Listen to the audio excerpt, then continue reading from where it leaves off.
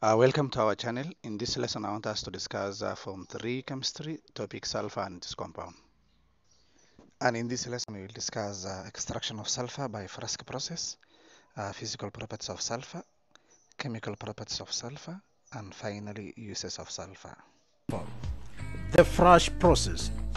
The sulfur beds lie beneath layers of clay, sand, and limestone, which makes open mining impossible due to the risk of collapse.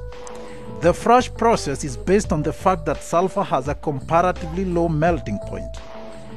The fresh pump, consisting of 3 concentric pipes, is sunk deep into the sulfur bed. Superheated water at about 170 degrees Celsius under pressure is pumped into the outermost pipe. The water enters the sulfur bed and melts the sulfur present. Compressed air under a pressure of 20 to 25 atmospheres is pumped through the innermost pipe. This forces the mixture of the water and molten sulfur to gush out through the middle pipe. This mixture of water and molten sulfur is collected, and on cooling, about 99% pure sulfur gets separated.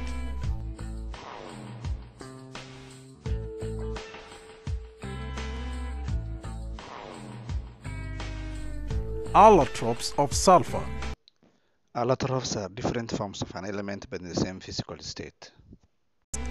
Solid sulfur exists in 2 different crystalline forms. These are called rhombic sulfur and monoclinic sulfur. Both forms are made up of pure sulfur. They differ in the shape and heat stability of their crystals. Rhombic sulfur can be prepared by recrystallization from a solution of sulfur in carbon disulfide. The solid is not very soluble in the solvent, and the excess is filtered out. The solution is left to stand for some time to allow carbon disulfide to evaporate completely. Slow evaporation of carbon disulfide produces crystals of rhombic sulfur, as is on the screen. Monoclinic sulfur is only stable above 95.3 degrees Celsius. Needle-shaped crystals of the element can be prepared from molten rolled sulfur. The sulfur is melted carefully and then allowed to cool. When cool, holes are made in the crush which forms on top of the liquid sulfur. Once the solid crystals form, the molten liquid inside is poured out through these holes. When the cool solid is broken open, monoclinic crystals can clearly be seen.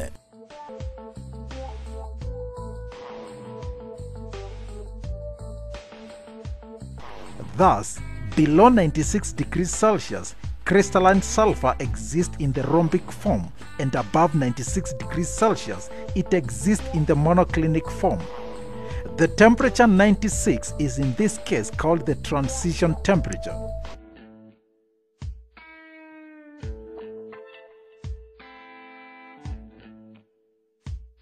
Physical properties of sulfur. Sulfur is a yellow odorless solid which is insoluble in water but soluble in organic solvents like carbon disulfide and methyl benzene. At ordinary temperature, sulfur exists as a solid covalent substance. Each sulfur molecule comprises of a crown-shaped ring consisting of 8 sulfur atoms. The atoms are linked by strong covalent bonds forming an S8 molecule. Individual molecules are linked to one another by weak intermolecular forces such as van der Waals forces. The molecules are packed regularly, forming crystals, and are present in both rhombic and monoclinic crystals.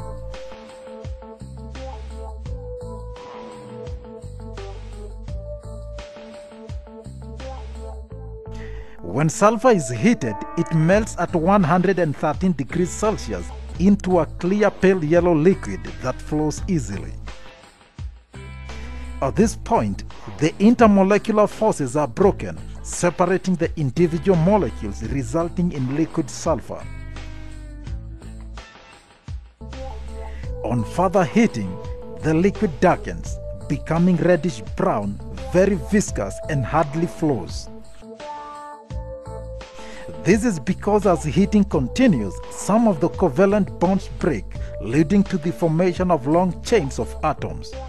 The chains get entangled, causing the liquid to become viscous and dark. In fact, at some point the test tube can be inverted without the sulfur pouring out.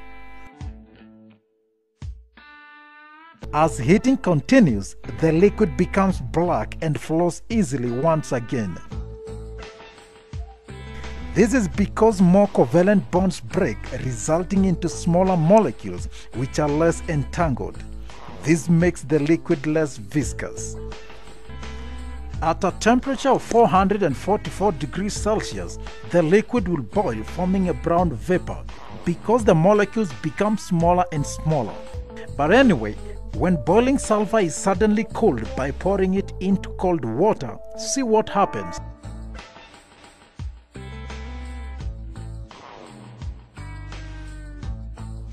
The product is elastic and is called plastic sulfur.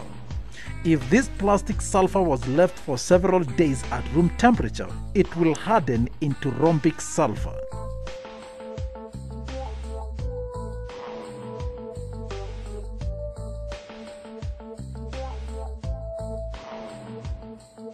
Good. Now we look at the chemical properties of sulfur. Reaction with air. Sulfur melts and catches fire, burning with a blue flame.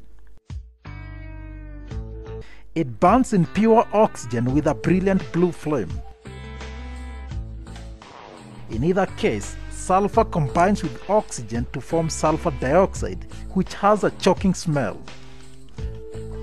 Traces of sulfur 6 oxide are also formed. The sulfur dioxide dissolves in water to form sulfurous acid.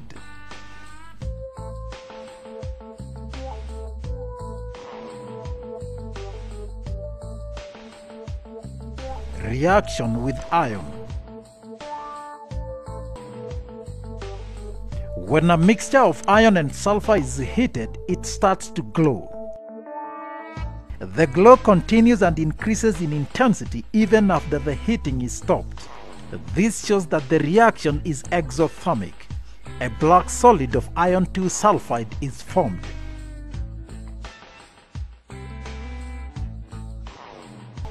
Other metals like zinc and copper also react with sulfur when heated, forming metal sulfides.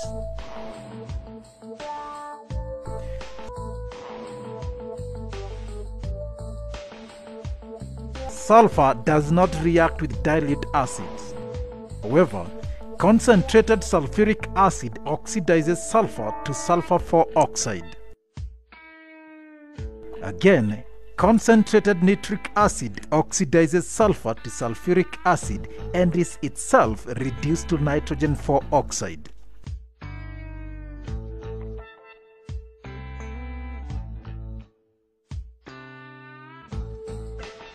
Sulfur is used in the manufacture of sulfuric acid, which has a large variety of industrial uses.